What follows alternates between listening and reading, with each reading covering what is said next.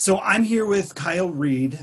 He is a digital marketing consultant. Would you call yourself? In Yeah, sure. Nashville. I came across Kyle because he was interviewing one of my favorite artists that I've been following for a long time, and what they were talking about as far as artists promoting themselves really struck a chord and was kind of right along the lines as I tried to push to the artists that I'm working with. So I wanted to have him on, just kind of talk about that, introduce him to you guys in my local music scene, and because he's someone that could be an awesome resource for you guys, definitely. So, welcome, Kyle. Where you're coming from, Tennessee, you said? Nashville, yeah, Nashville, Tennessee. I am 10 minutes outside of downtown and 15 minutes from Franklin. So I'm in the sweet spot of Nashville, Tennessee, I call it. Very cool. So tell us a little about, tell me a little about yourself, and then like how you got into this, and how Mhm. you got into marketing and all that kind of stuff. Yeah, so I've been doing digital marketing as a whole since I was like probably 22. So I'm 33 now, so that's 11 years. Uh, when I moved to Nashville 10 years ago, and I kind of moved here with the idea of going on the road with artists and doing digital marketing for them. At the time, it was a crazy idea. A lot of people had, when I pitched it, they looked at me like I was silly. Now today, that's pretty standard, and I think a lot of artists would kill to have a young kid for free. I would do it for free. I was telling people I'd do it for free. Just needed a bunk. And so I moved here with that concept and talked with some artists, worked with some artists, and tried to get them to allow me to do that. They didn't get it. So I started to volunteer at a church in town and then quickly moved into helping them with their communications. And then they hired me to be their communications director. Worked with them for a couple of years. And then I went and worked at a record label here, Provident, which is the Christian division of Sony Music. And that was awesome. That changed the course of my career. Just doing that alone, being able to get access first off to artists, but then also it kind of grew my marketing chops and really gave me an opportunity to work with large brands and try things out. So that really grew and stretched me. But I left there. I remember the day I left. The day I left was when the senior vice president of the label said, there are still people out there who buy records and we need to sell to them. And I said, this is not the place for me. And I quit. I was able to quit because my wife we were talking about this before we started recording. My wife owns a clothing store here in Nashville. And so I went and worked with her, and we worked together for like a year and a half. And then we both decided that it's better for us to be married than to be business partners. And so I quit that and I went full time on my own. At the time I was working with some artists in town on the side. And so I was able to kind of make an easy jump to just naturally develop into helping them with social media and marketing. And that's what I do today. I have 5 artists I work with. And then I have a playlisting brand I work with, and then my own stuff. So yeah, I've been doing that for now coming up on 3 years, and it's been great. Were you ever a musician yourself? Or were you just kind I of? Yeah, I used to play drums a lot. And when I moved to Nashville, I've literally not played drums since I moved here because everybody's really good. And so it was a lot easier for me to be in like the production side of the music than actually like playing. But yeah, I used to play. I'm from St. Louis. I used to play like 2 or 3 times a week with just play out or play at churches or this or that. And yeah, it's just kind of sad. I miss it. You should pick it up again, man. I know I should. My wife probably would not be pumped about it, but So tell me about, just tell me about like someone recently that you've worked with that you've helped them kind of reach the goals they're looking for. yeah. So one of my artists that I've worked with, and I've loved working with him for a while, is David Crowder. He's a Christian artist. Who's in the Christian worship scene around here would know exactly who you're talking about. Okay. Yeah, I was like, I'm not going to assume that people know who he is. So I've been working with him now, coming up on 3 years, and it's been awesome. He's really easy to work with, but we've been able to do some cool stuff. Recently, we just started this campaign where that site Cameo. Have you heard of Cameo? No, I haven't. So Cameo, you could pay celebrities to basically record whatever video you want them to say, but it's like all these like celebrities from back in the day. Like those are the people that are on it. So it's like right. Tommy Lee. We did one with Tommy Lee. Oh, we did one with Flava Flav. We did one with Gary Busey. just people like that. So we ran this campaign where on Mondays we were kind of playing off this idea of like Monday motivation.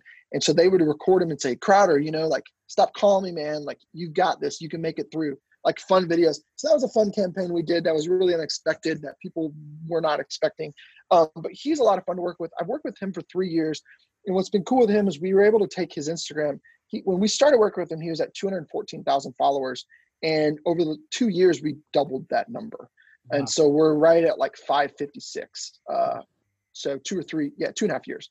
So that's been really cool to like see the growth of him and just the movement through, and like watching him just grow in that time, but also seeing like the things we did worked. And when a large audience got a hold of it, it just kept snowballing.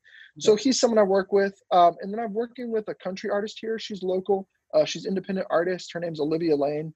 And we are currently right now working on a virtual tour for her. So we've been working on that, and that's been fun. And then she has a single coming out May 8th. So we've been kind of working through, and I know for a lot of independent artists, they're having to deal with like distribution. Who's going to help me distribute this, and who's going to help me market this, and how am I going to spend my money? And so that's been a new world for me. Most of the artists I work with have labels, and so I'm kind of used to that, and they have management. She doesn't have any of that. But she's got a cool story where she's a songwriter, and she owns a publishing company, but then she's also an artist for herself. And so kind of navigating that has been a lot of fun, and I've learned a ton. Okay. Very cool. So when you get in, it's like, say an artist reaches out to you to help them with their digital marketing. What are like kind of the first things you look at? Like, what are you looking for? Yeah, so that's a great question. A lot of artists reach out and they go, hey man, I've got a song coming out in 2 weeks. Can you like help me? And at that point, I know that we're in trouble due to the fact that there's a lot of things that I know are probably not going to be set up. So that's one artist I get. Then I get the more the artists who have a little bit more of an establishment, and they're wanting to take their brand and they're wanting to grow it. So those are kind of the two people I work with. Those artists are typically ones that have like a record coming out in 6 to 7 months. Gives me a lot more space to create a marketing plan, to work with them, to make sure things are running. So most artists, though, are kind of in camp one, especially independent artists. Though the things that I normally look at with them is I first look at and ask them, what are your goals? So for me, everything starts with a goal. What are you wanting to accomplish? And let's get really clear about that. So when you can get really clear about your goal, it helps me as a marketer, but it also helps you and your audience know exactly where you're going. So you can create content off that. You can follow objectives. You can decide where you want to spend your money. I know it's hard being a creative and a creator and having a small budget, and you want that dollars to work. You don't want to just throw money at things. So that's the first thing I look at. The other thing I look at is their audience. Like, who are they talking to, and do they know who they're talking to? And so that would be the next step. So start with a goal, but then have clear objectives. Who are you talking to? Where do they live? What do they do? How do they operate? What kind of music do they like? Like all those different things. Answer all those questions. And then the third step is to create a plan. So how are we going to get to these people? So those are the things that I start with. I usually also dive into their accounts. I do an audit on their Instagram and on their YouTube and kind of make sure, have you posted in the last 3 weeks? Things like that. Just kind of trying to make sure they're up to standards. I spend time working on their Facebook ads and looking at their audiences. Do you have an email list set up? Do you have lookalike audiences through Facebook, things like that? So a lot of the time is me kind of checking off the standard things that they should already have and making sure we're good, and then putting together a marketing plan for the actual single or album or music video, whatever they're trying to put out. Sure. Do you have like an overall philosophy for how you approach marketing, or is it like changed by the artist or what their focus is? Yeah, that's a great question. Yes, I do. So I am the biggest fan in the world of Gary Vaynerchuk. If you just a warning on him, he curses a lot, but you can get past that, you're great. So I follow his model, and his model is give, then ask. So the kind of the theory that he has, so it's kind of a twofold thing, is I'm big on putting what I call deposits in your bank of your fans, of your audience. So if you're going to take a withdrawal, you're not going to want to take a negative withdrawal. So you're going to want to put a lot of deposits in by giving them content, by serving them, by building that relationship and developing the super fan, as that term has been being thrown around a lot by artists, but it's right. You want to develop that super fan, that core audience. Kevin Kelly writes a great article called 1,000 True Fans. Just Google 1,000 True Fans.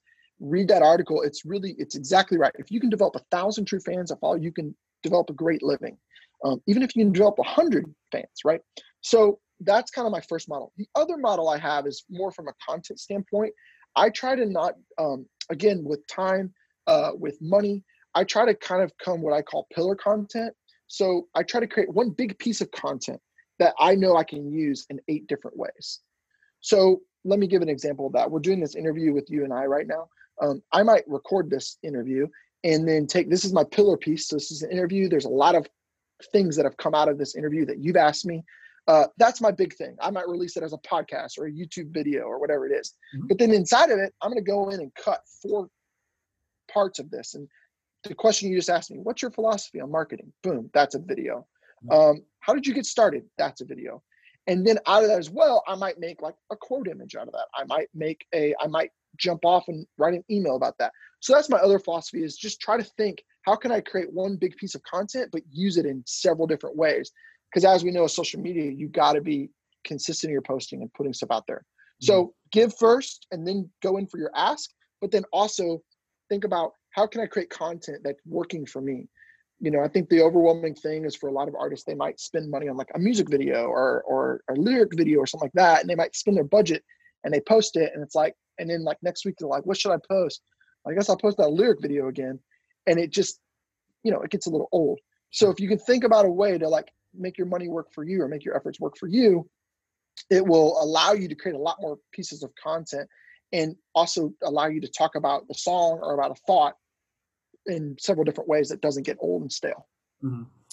I find that some of the artists that are local to me tend to they'll spend the money making a record or a video, and they won't do a whole lot to prepare for it. They'll throw it out and and they won't say this, but it's kind of if you build it, they will come mentality, where it's they think people are going to rush to them, but then nothing happens. And I feel really bad, because some of them are great and they're not doing a whole lot out of it. So what are some stuff like that where they don't do anything, or you said they waited too long beforehand? What other mistakes do you see artists making all the time that they should be avoiding?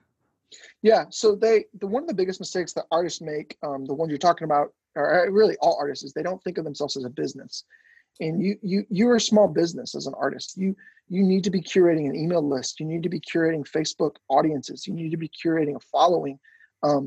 Because if you don't, it's what you said. It's this idea of I will build it and they will come. It just doesn't exist anymore. There's so much music and there's so much good quality stuff out there. To get discovered is really, really hard. So that's the first mistake they make. Is it's kind of like they stick with the artist side and they're like, I'm just going to focus on the art, and I don't care what happens. And that day is over. Now, the benefit of that is that more artists are able to be discovered, because there's now more places to discover artists. So it's a give and take.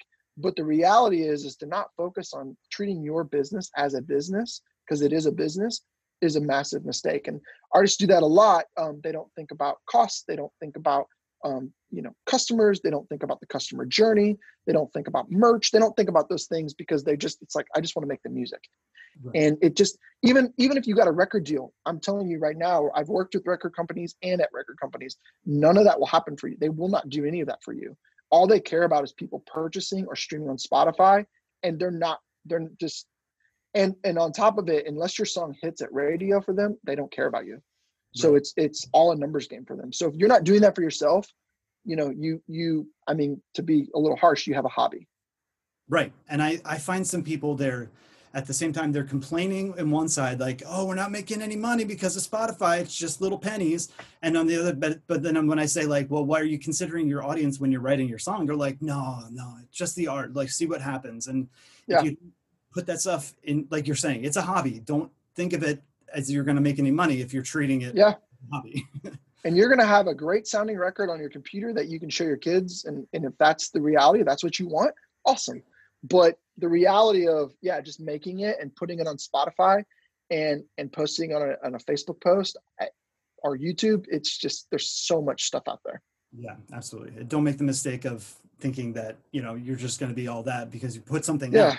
I feel like Well, that's either they have really bad expectations of what's going to happen if they release a record, or they have no information at all.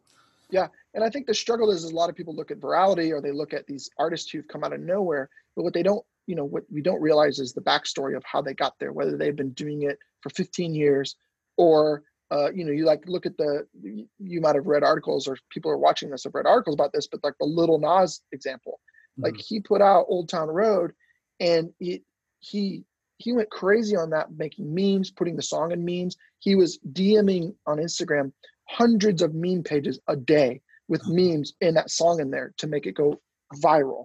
And if you look at the chart of it, it goes like this, and then he hits this peak, and then that's when he added the Billy Ray Cyrus into it, and then it went up even more. But he exploded on TikTok, was one way he did it. But he said in an interview, he was DMing on Instagram hundreds of pages a day, trying to get people, and making memes himself of popular memes. He was repurposing them, putting a song in there over and over and over and over. And so, the reality of it is it's like, that's not viral just because you wrote a song. That's him busting his butt. He made the song, and then he went out and did it. And that's what Derek Webb, when I talked with Derek Webb about this, he talked to me. He said he's got two brains. He's got the creative side, where he's actually making the song and he's in that world. But he made his record that he just put out 9 or 10 months ago. And in the last 6 months, he's been in the marketing and business side. Right. And he switches his brains back and forth. He never stayed in one angle, because he said, if I stay in the marketing world, when I'm making my record, I can easily slip into what's commercially viable and like what will help me. But if I don't stay in the creative world, I won't make what's needed. And if I don't switch out of the creative, I won't do the marketing things that are needed. So I think artists have to have both. You have to have a right and left of that. Right. Or have someone on your team who knows how to do that. Totally. Yes. And then also, I deal with this a lot with artists. They don't trust that person on their team. So that's the other side. If you do hire that person, man, let them do it and follow through with what they say. It'll benefit you. When you are starting to market with someone, like, obviously fame is a terrible goal. Yes, because you won't get famous. Realistic. You'll not get famous. Yeah. What are realistic goals that you put in place? Like, what are the kind of things that you're trying to reach with someone in order to actually make some money, in order to to be realistic, something you can realistically reach? Yeah, totally. So to me, again, it's like back to the broken record side of things, like goals. So if you can break down your goal of like, how much money do you need to make, like realistically, what does that look like? Like, this is the business side. So like, it's like my wife owns a clothing store. Like, one of the things that she needs to know is like, what's the average order? And then like, what's the average value of a customer? And what does it cost to acquire that customer? So as an artist, you need to do the same thing. You need to figure out what's my mode here. Am I a Patreon person? Do I just put everybody through Patreon and I serve those 50 to 500 Patreon supporters? If that's what I do, then that's great. You don't have to focus on anything else. You're a Patreon. If you're not, if you're a merch person, if you're like, I sell records, I sell albums, like I focus on that, and that's my audience. That's what they want. So define that first, but then also define what's the value there. Because let's say you are the album person. Well, how much does it cost to make that album? How much does it cost to print that album, ship that album? You've got to break it down that way. So that's the first thing, is like, what is your goals and how are we going to get there? Okay. What do you need? Like, how much money do you need to live on, or whatever that looks like for you? And then break it down and start to work backwards of like, well, then how would I get there? How would I go about this? So that's kind of the first thing. But then the other side of it is too, that I would say is the focus on data and fans is now more valuable than ever. Being able to really truly know who you're talking to, and knowing that you can push a button or a lever and that people will respond is huge. And having that built in is so important. We go back to the Derek Webb example. He's been running these virtual shows and they're really great, but he's worked for so long to develop and build his fan base that when he puts out a virtual show, they support him on Patreon. They go to these shows, they buy his records. because he's just developed that audience and knows exactly what they're talking about. So that's another thing I really try to get into with an artist. And it really starts when they're making the album. That's when the marketing starts. Most artists make an album around a concept or around ideas. Well, that's where the marketing starts too. So if you're in the studio and you're making a song about, your kids or about, whatever you're about love, the marketing starts right there, because you're going to want to expound on that topic. And then you're going to want to think about who's going to listen to this song. Right.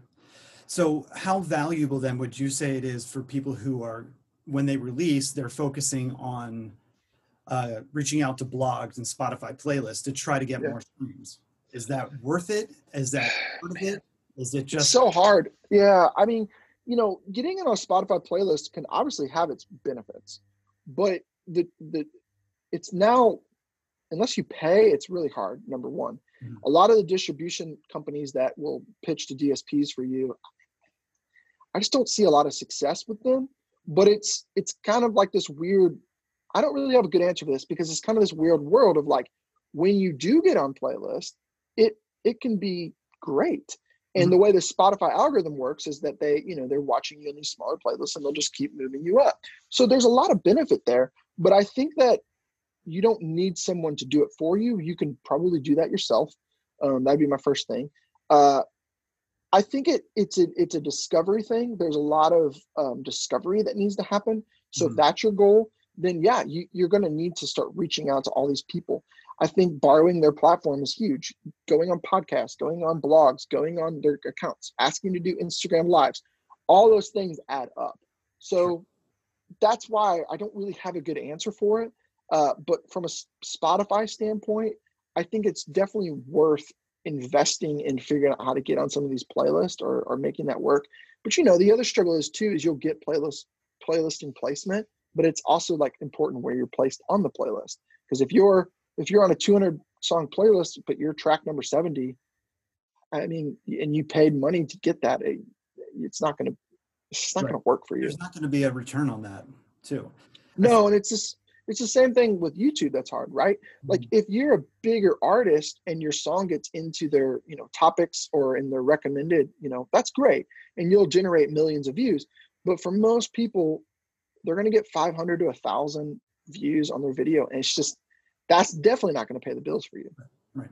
Same with Spotify. Like from the observations I've made, people chasing streams is almost like as invaluable as chasing likes on your Facebook. Yeah, totally. It's like, it sounds great. Yeah, like I got 10,000 streams on Spotify, and I got producers who are touting that to their clients. Like I got this artist to get this many, but it's like, but what is the return on that? Yeah, and I think that's where we have to flip the mindset, right? So there is a return on it, but it's how you use it. It's the data that you use, or it's the message that you put out there. So I was just on a call before this with some guys, and we were talking about a campaign we ran a while back on TikTok with this bigger artist in our genre, and we spent $10,000, okay, on this influencer campaign through TikTok. And it was just to get these influencers to play the song in the background as they did whatever they do on TikTok. So we do that, right? And it got a lot of impressions, millions of impressions. Did that move the song in any way on the charts? No. Did that generate more following on Instagram? No.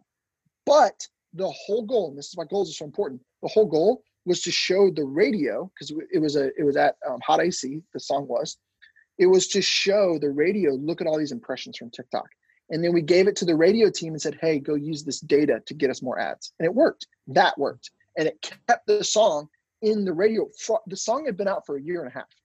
That's the crazy thing about it. It was been out for a year and a half, and we re-engaged it.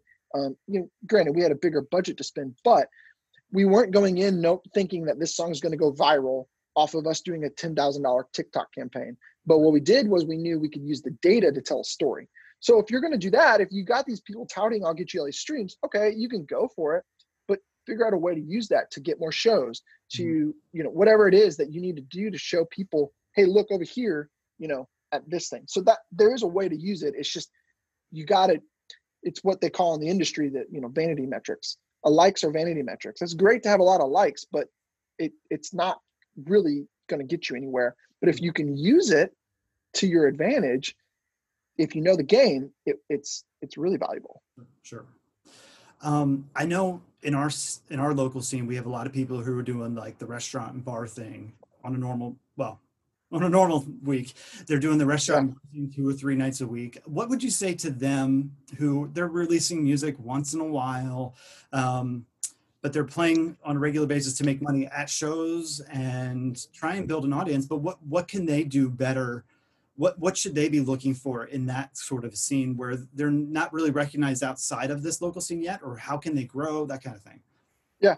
So again, there's a couple things to think about. First, you can think about like the experience of the people in the crowd. Like, what do they want?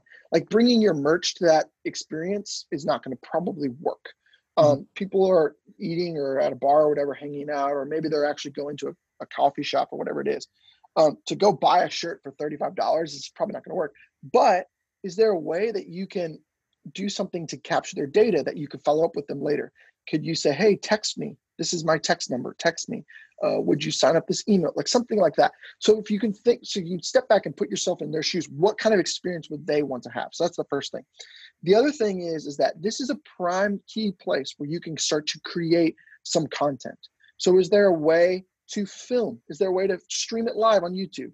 Is there a way to, maybe you're filming the whole show and there's this funny interaction or someone requests something, I'm taking some requests, and someone shouts out others outside of Freebird, someone shouts out something fun that you want to play. There's a piece of content. So it kind of is back to what we're talking about. It's that fake it or make it, fake it till you make it mindset. Is there a way that you can, it's not lying, but you're kind of appearing a little bit more like, hey, look, like I'm not playing shows. We did this. We had this fun moment. And what happens is, what I found is that when you start to put yourself out there and you tell people the narrative that you want them to believe, they'll start to believe it. So they'll start to see like, wow, Kyle's playing a lot of shows. That's cool. I'm going to go check him out. Man, Kyle keeps like appearing in my feed a lot. Like, and you become top of mind. They're going to have to touch you multiple times. As anyone knows with kids or with a busy life or whatever is going on, you have great intentions to go do things, but you forget. And Right. So there's, Jason, you might tell me later on, you got to go listen to this podcast. Oh yeah, I'll check that out. But then I go right back to my life and I forget. And then, this is why when like I bought a truck not too long ago, and then everywhere I looked, there was a truck on the road. And I'm like, how does everybody have an F-150? Yeah. But it's because it's top of mind. Right. So, I had like when I was posted like stuff on Facebook like 2 or 3 days a week, I had someone tell me like, "Oh, you're putting stuff up every day," and I'm like, "Really?" exactly. It's It just crazy, started, man. I don't. But it's crazy too, because what people will do is they start to associate.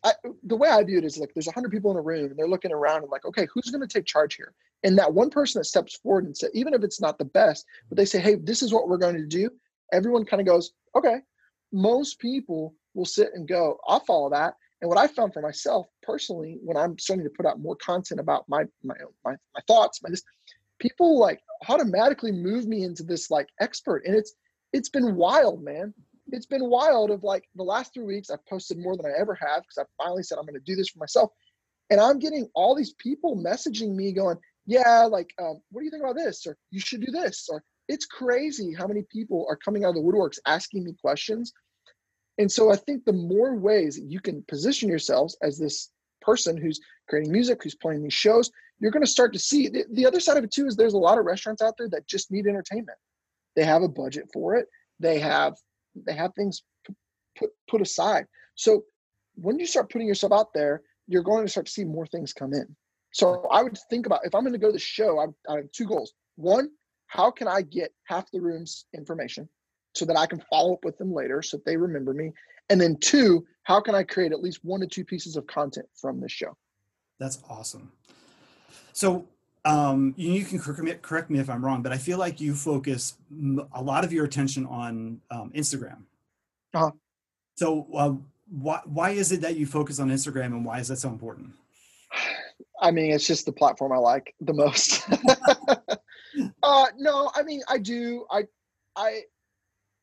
So Instagram is interesting. I would say for Instagram has a lot of discoverability still left to it with hashtags, Mm-hmm. which is nice. There's that. The explore page is super powerful if you can get on it. It's hard, but you can do it if you stay consistent. I still think YouTube is probably the most important platform there is.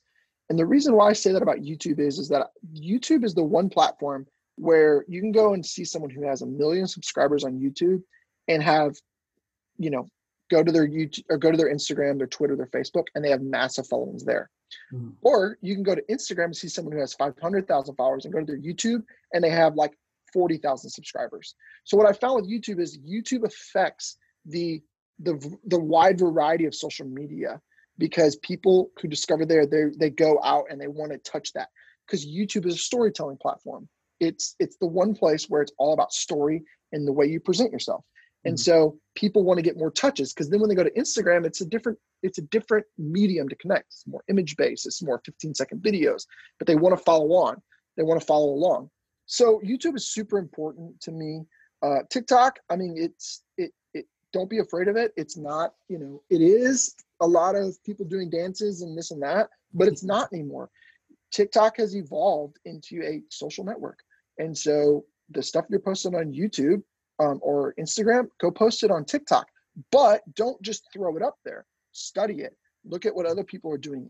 Use it how they're using it. Like if I was to make an Instagram video right now, I would make it, it'd be a minute long. But to go to TikTok, it doesn't work like that. You need to put captions on it. That's really important. You need to pick featured songs that they're recommending, or trending song. You need to play off of that. So there's different ways to use it, but think about it that way. But the reason I focus on Instagram is because it's just, 5 years ago it was Facebook. Right. I mean, I had an artist page I was working on when I worked at the record label. We went from 1 million followers, and in a year we went to 4.3 million. Like that was like, our organic reach on that page per post was 1 million to 2 million every single post. Wow. And that was just 5 or 6 years ago. And I worked at the record label. What's that? This is on Instagram? That was Facebook. Facebook. Okay. So that's how powerful Facebook used to be. Now, dude, you're lucky if you get 10,000 people to look at your page. Mm-hmm. So, it evolves. Right now, Instagram is the platform. A lot of people are like, what should I do on Twitter? I don't like Twitter. That's fine. Don't do it. Just don't do it. Twitter's a different beast. The biggest thing I recommend, regardless of the platform, is use it as natively meant to be used. Sure. Don't just make one video. It would be a shame to take a video like this interview and just post it everywhere at the same format. Because on YouTube, on Instagram, the way it works is you need to put a title at the bottom, and you need to put captions at the bottom. Like that's the format that people are using. So it's important to, whatever platform you enjoy, use it natively. And don't be afraid of things like TikTok, because your message still carries through. It's still the same principles. It's just a little bit different of a form. When you say like you should be posting consistently, what do you mean by that? Is that every day? Every day, yes. So your audience needs to have expectations of what you're going to do. So you need to be realistic with yourself. What can you do? But if you're coming and saying I can post once a week, then again, we go back to the hobby thing. Like that just doesn't work. If you for me, I'm trying to commit to 5 to 6 posts a week. That's my goal. Okay. For my artists, it's every day. And sometimes it's twice a day. So depending on what you're able to do and what you're able to commit to, it's important that you stay consistent. So for instance, on Instagram, the insights page is really valuable. You can go in there and you can look and you can see when are people, look at go into the far right side of your account and look at your audience, and then pick the day and look at the hours and look at when they're most active with your content. Try to post around there. But whereas with YouTube, you can do the daily video, which would help you tremendously. But if you can just say, hey, every Wednesday at 3 p.m. I upload a video, put that in your channel, put that on your channel page. Every Wednesday, 3 p.m. new video. Stay consistent with that. People want consistency. They want to know what to expect, but also the algorithm and the way these platforms work is they want consistency. They reward that, and they want to see that. They want to see you staying consistent. They can make sense of it. And then so here's an interesting thing. Some might know this, some might not. Go to your Instagram. If you go to your followers, it will show you at the top of, go to who you're following. It'll show you at the top the accounts that you interact with the most. And then under that, it'll show you the accounts that you interact with the least. And so what's interesting about that is clearly, and we've known this for a while, but clearly Instagram is tracking for the algorithm, because they want to serve you up that content. They're going to show it to the people who are interacting with your account the most. Staying consistent will allow you to stay in front of those people. And it's just really good for you. It continues to tell your brand story. It continues to tell who you are. And the other side of it too is that a lot of people, they won't do that. Mm-hmm. A lot of people will post once every other week. And if you're out posting, you're going to be ahead of them. So staying consistent, telling people what to expect, and following through on that is huge. For musicians specifically, are there any types of posts that you find perform really well, or does it depend on the artist? Depends on the artist. I mean, you hear all kinds of things, just, more specifically like about Instagram, where there was a theory for a while that carousel posts worked the best because the person was staying on their phone, looking at your posts, going through. Mm-hmm.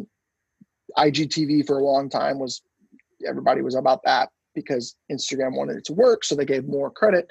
Really what I think it comes down to is, what are you most comfortable with? Are you really good in front of a camera? Are you really good writing? Are you audio? Whatever it is.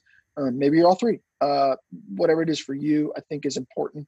But I think it's more about finding your rhythm and finding who you are and what you can actually do. You get some people who they hear that they're supposed to do a Facebook Live, but they're like really bad talking with people. You know what I mean? Well, then you probably either you need to get someone to host it with you, or you shouldn't do that. So it's really what do you feel comfortable with? What do you like doing? And go from there. There's not really any specific, this works better than others. And I think the other side of it too is just thinking about the form of it, of knowing that people are probably going to, unless you hook them right away, they're going to skip your video, unless, things like that. Just kind of thinking through some of that might help you and the content you're creating. Mm-hmm. But yeah, those would be a couple of the thoughts around that, I guess. You talk a lot about on Instagram specifically, going back and looking at the posts that are performing well. How do you use that?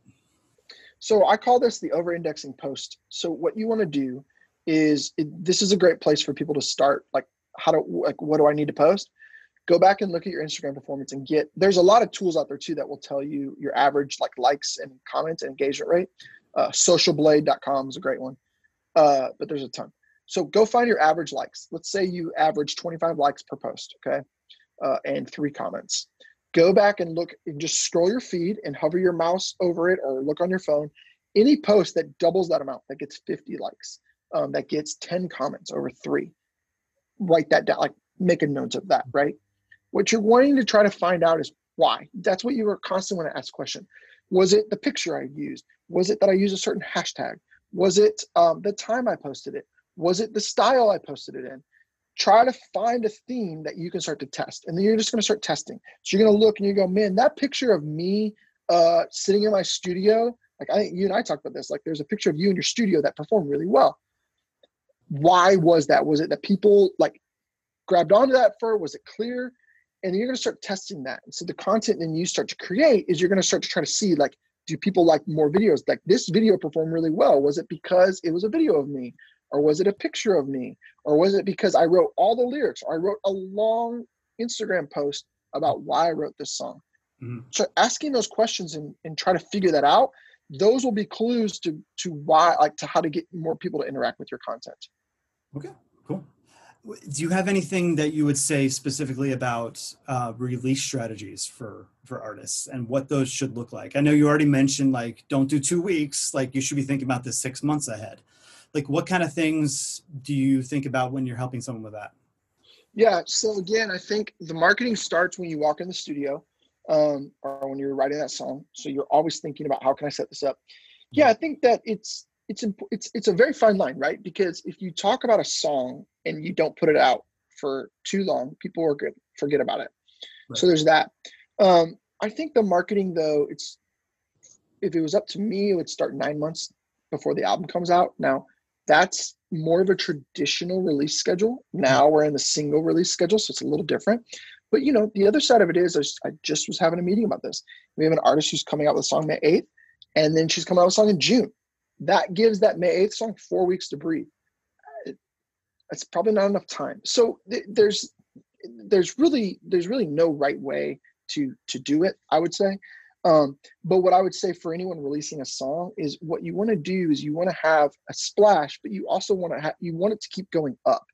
When I did work at the record label, everything was about sales. So what you'd see is it'd be like, album comes out, 40,000 albums sold. Great.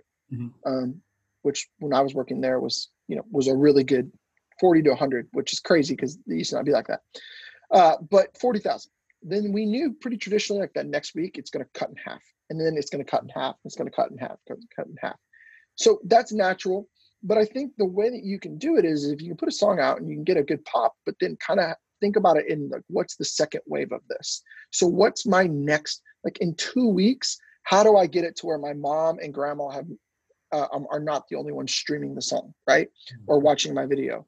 So it starts early. It starts with you prepping your audience, but really a lot of that is more that relational. It's that giving, right? So maybe it's not necessarily about that song. It's more about you. It's brand building. But then after that, it's what are the things that I have set up to release this song? So I'll give you for instance, with this artist I was talking about. So we have a pre-save campaign that starts this week. We're going just to the super fans, focusing on them. We're doing a little pre-listening party to the super fans a week out where they get an exclusive invite to that. Song comes out on Friday, the May 8th. And then from there, we're doing a podcast for her. So she's doing 5 episodes that are launched that next Monday, every Monday, 5 episodes. And then at the end of the month in May, we're doing a virtual tour for her around the song. So it's you can kind of see how we're kind of chunking it out. And so it's like just when the song kind of, is not top of mind, boom, we're going to hit you with another thing that gives you another experience around the song. Right. So those are kind of some of the things that you can think about. It's that if you think about it is I'm going to do 5 to 6 months of brand work so that when I put this product out there, people will go and hit buy. And then beyond that, I'm going to have things that keep them touching it and keep them interacting with the product, the song, whatever it is that you have. That would be kind of the ideal strategy.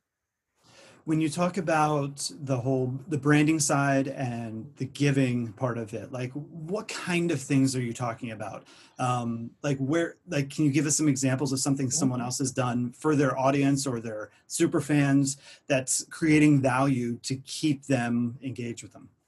Yeah. So for me, it's all about story. Telling a story and having a story to tell is massive.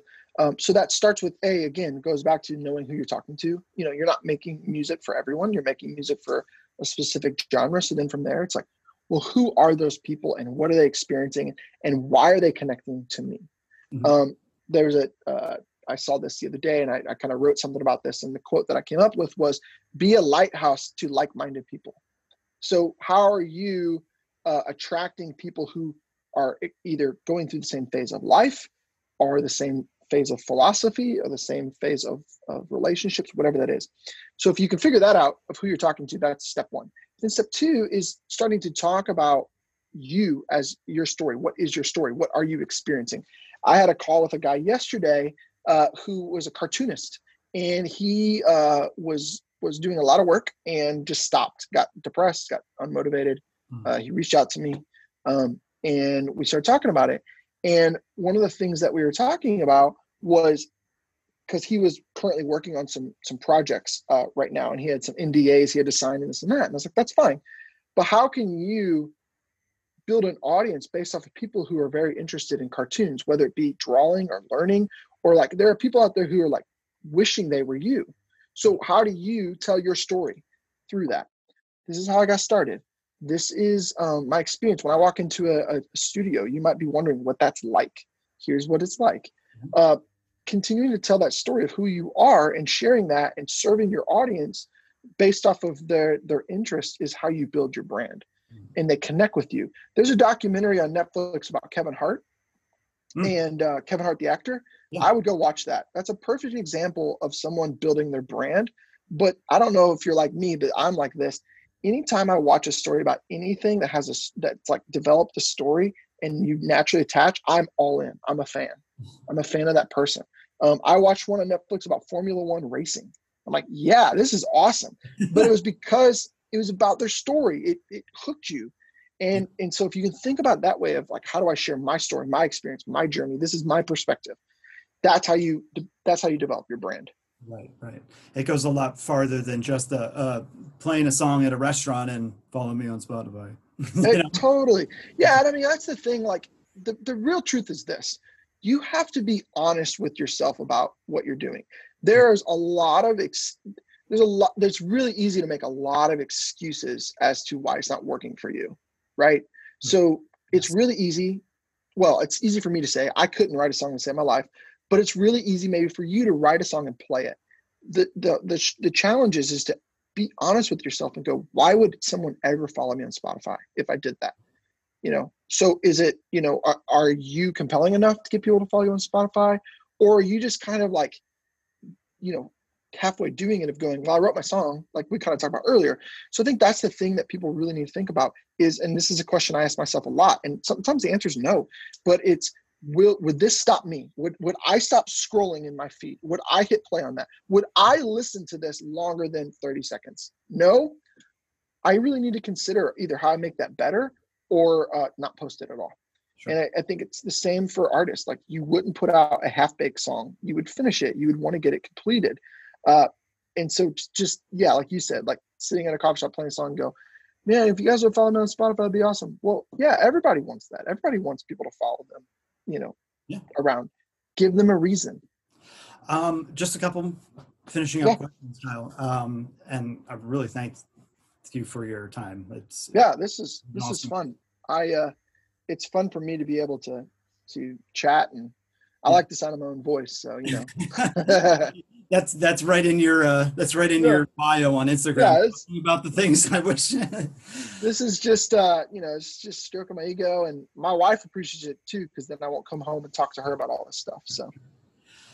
So say we had an artist local to me wanted to reach out to you and talk to you more about getting more strategic with their stuff. Like, what are the different tiers that you were telling me about before of how you work with artists?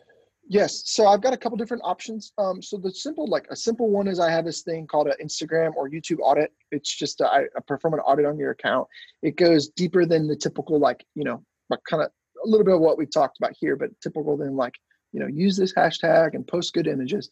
This dives into your account and really talks about the over-indexing stuff, looks at your engagement, looks at your numbers, gives you a good picture of your account, and then spits out suggestions based off of that information. So I have that.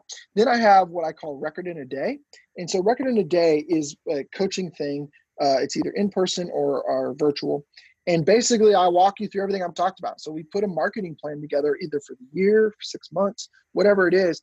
And what it does is it provides you an opportunity to flush out a real marketing plan with real ideas and real objectives, and then how you're going to get them done. So you're going to walk away with a marketing plan that you can follow and you can refer to.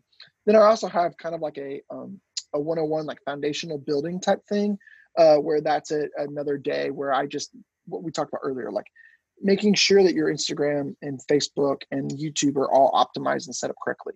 Making sure you know how to run an ad. Making sure that you have Facebook audiences set up. Make sure you have an email list, that you have a funnel, that you have a welcome email. Those kind of things. Those things that a lot of people neglect, but are really valuable and really important. And then out of that, you walk away with a audience as well, like who your core audience is. You get personas out of that. And so my big thing is I like to have people walk away with something tangible, not just someone talking and say, you should go do this. It's like they can really walk away with something. And then the last one is just either retainer work or consulting, ongoing basis, bigger projects, stuff like that is kind of another service I offer. Cool. Just tell us what you're doing right now, since we're in this crazy quarantine time of life right now. Tell us about what you've been doing. You've been doing some free stuff for people. Yeah, it's been awesome, man. It's funny, like a couple of weeks ago, I was like, how can I help people? And I was like, I'm pretty connected with some people here who can provide some value. So I'm just going to start interviewing them on Instagram Live. And I really had fun. And so it kind of re-kicked my energy of like creating content. So it set me on this journey to, like, for once in my life, treat myself as I would an artist.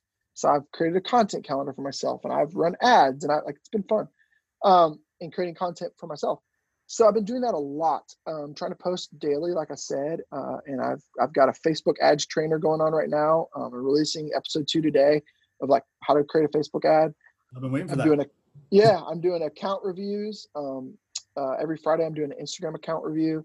And then I'm just trying to post like here's how to create a content calendar and here's why you do it.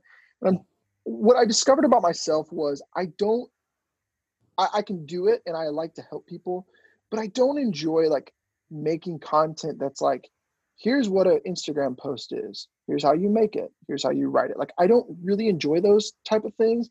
What I enjoy is making like the why behind it, or like, here's a strategy behind it, or here's a tactic you can try a little bit deeper. So that's kind of I've kind of created that content. And then again, it's like putting my own, my own advice to work here. I've been really diving deep in like, who am I helping and what do I want to help with? And what's been really cool is what I talked about earlier was just posting like consistently. I'm getting these people who are like the guy I talked to yesterday. I mean, I talked with him for free. I was more than happy to. We had a great conversation. But then also I got one of the biggest worship artists in Christian music reaching out to me through a friend wanting to work with me. So it's like, wow. It's been cool to like see how that's kind of flown. And you call it what your advice you're giving, right? And yeah, exactly. And it's one of the things, there's this guy, Casey Neistat. If you want to talk about like story and like brand building, he's amazing. Go to YouTube and just type Casey Neistat and you'll watch all of his vlogs because he's incredible. And then you'll want to be him. So Casey, he talks about this concept of like, he knows what it was like when he wasn't posting on social media. He knows what that life was like. What he doesn't know is when he posts. And that's because you never know what's going to happen. You never know when someone sees that video or connects with that thing. So he knows what the life was like when he wasn't posting because there weren't opportunities coming in. But when he started posting, more things started happening. Things completely unexpected that he never would have thought. For instance, he created a tech company and sold it to CNN. And so he wouldn't have been able to do that without creating the company, marketing it, putting himself out there. That would never have happened if he would not have done that. And so I'm trying to take that advice for myself of just putting myself out there. I had someone reach out to me that I knew from 8 years ago and was like, hey, can you help advise us on this website? And it was just like, it's just crazy. So I think that's been really cool for me. It's really rewarding, but ultimately like I'm doing it because it's really fun for me to talk about it.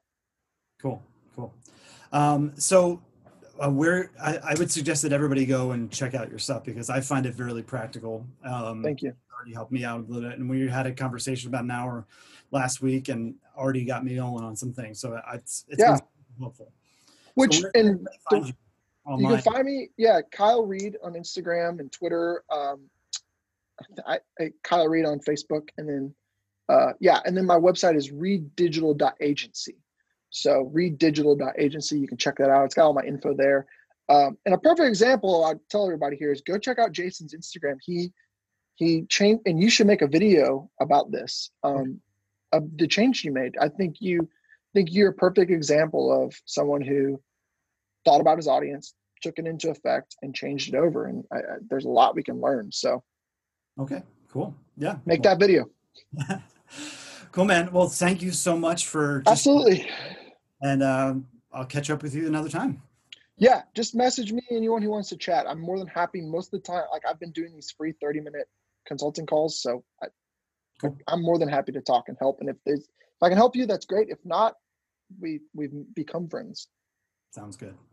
Thanks, Jason. Yeah, you too. All right.